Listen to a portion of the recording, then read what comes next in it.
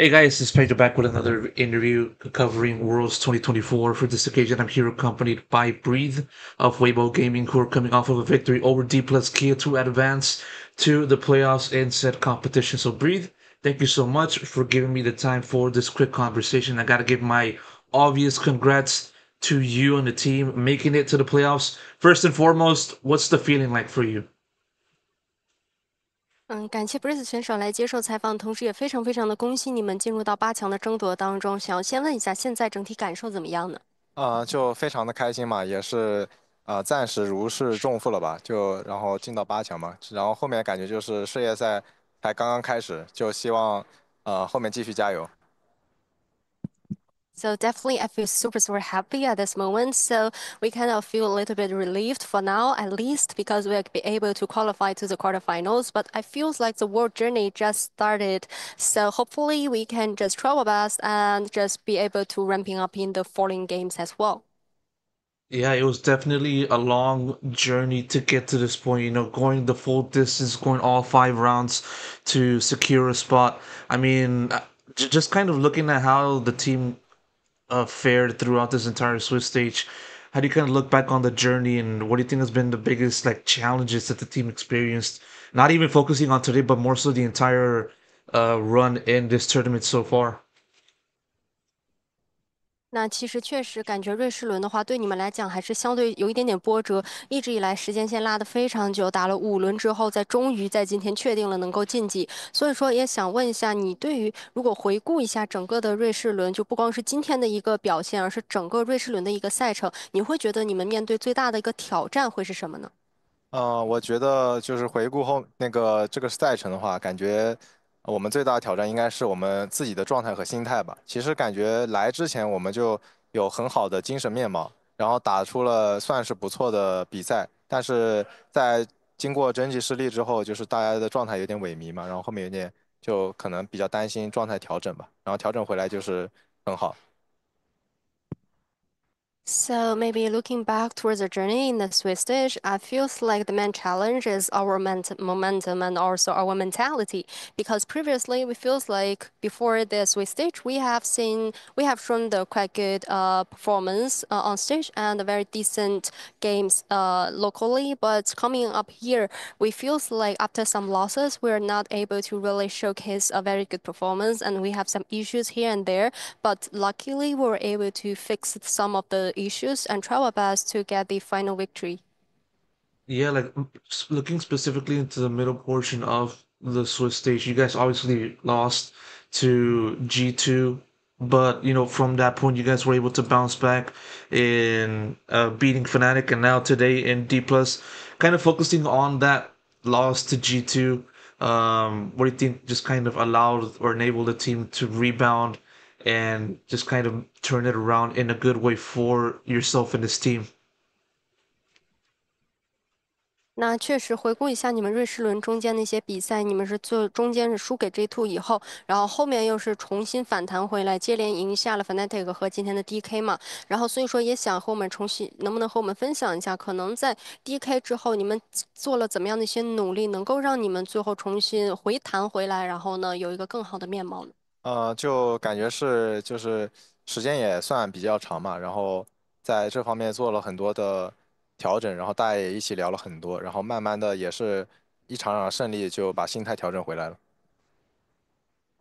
So because we have made it quite a long time, so actually we have made so many adaptations into this. We have worked on so many different aspects, and also we talked a lot like among other players. And after a few like victories, we were able to just rebuild our confidence and be able to get the victory. Nice. And now taking the focus onto today's result. Definitely one, it was a match that had plenty of pressure and a lot of expectations as to, continuing Weibo's run in this competition and also just continuing the journey towards possibly making a repeat showing compared to last year's event. Still, focusing on to D plus, what do you think was the biggest aspects that came to preparing and also facing against D plus in an overall sense? 那想再回顾一下今天的一个对局，其实，也相信可能也会有一些压力给到你们，因为其实很多人也会对你们有很多的一个期待，也希望你们能够赢下比赛，然后包括说重现去年世界赛的非常传奇的旅程。然后所以说，可能面对到 DK 的话，是进行了怎么样的一些准备，包括说今天整体面对到他们是什么样的感受呢？嗯，就知道打 DK 之后就，我们就围绕着他们的几场比赛嘛，然后做了相对应的 BP，然后就是大家也就是状态也算不错，然后就好好应对。So after we know D plus KR is our next opponent, we have made some strategies based on the opponent's ban pick from their previous match record, and after that, we feel like we were able to have a very decent momentum and yeah, just travel best in the game today. It definitely did show that kind of anticipation of DK's strategies, and more specifically into Game Three. Putting Tarzan on the Morgana. Just want to ask you, just sort of, what did the team kind of see in DK's drafting on that game that allowed you guys to select her as Tarzan's champion on that time frame? 那第三局的时候，你们在决胜局给他赞选手选下了莫甘娜打野嘛？所以说也想问一下，可能当时你们看到 DK 的整体的一个 BP 是怎么样，能够给到你们一些自信，觉得哎，好像在当时的情况下可以选出莫甘娜打野这样的一个选择呢？因为莫甘娜打野就是，有一些选手也都是会在位面前使用吧，然后我们也比较有信心，然后就大家也都就觉得挺好，就选了。Because previously, maybe we already have some players. They got a Morgana pick against the Wei jungle.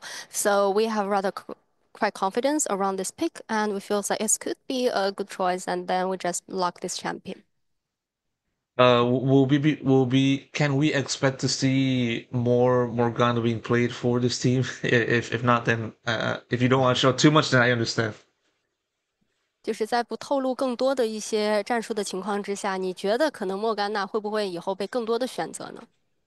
我觉得就是有机会出场的吧，但是呃，具体是什么情况我也是没有把握。Morgana could be the pick that can be appear on stage, but when this champion can be picked, I'm not sure as well.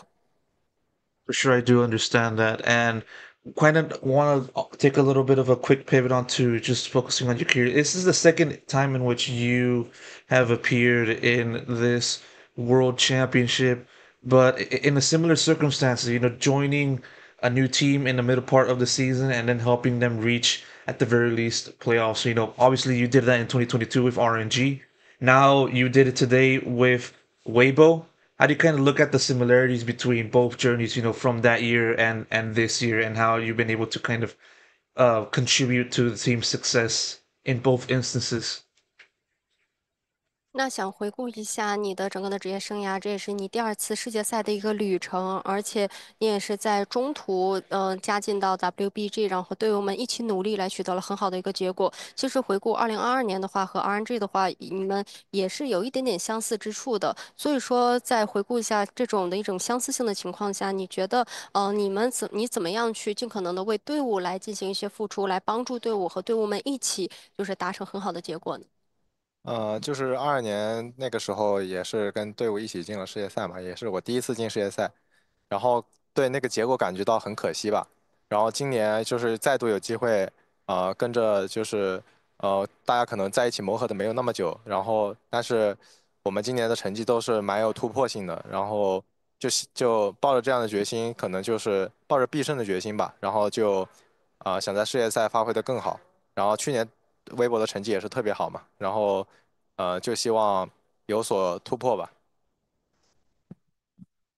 So back in 2022, together with all the teammates back in RNG, were able to qualify to the World Championship, and that was my first World journey. But still, we left some regret on stage back then. So this year, be able to go together with WBG standing here in the World Championship stage again. I feel very happy, but and we didn't manage to have a very long time to build the synergy, but still we were able to have a rather good result and try our best to make some breakthroughs. So definitely we're going to hold the morale that we try our best to get all the victories and to just do better on stage. And previously last year, WBG were able to have a very good result here in World Championship. So this year we like to just try our best to just do even better. All right, want to squeeze in one more question, a quick one. As you guys now move on to playoffs, do you have any team in mind that you kind of want to face or also not want to face, and why?那接下来到8强的话，有没有比较想交手的队伍，或者说想避免不想交手的队伍呢？就希望不跟 LPL 的队伍交手吧，然后也就是希望多跟外面的队伍打一打，然后保持好我们自己的状态。So hopefully we will not like face against any LPL teams, but rather like try our best to play against the teams from other regions. And also we're going to just try our best to keep a very good momentum, a good form for WBG.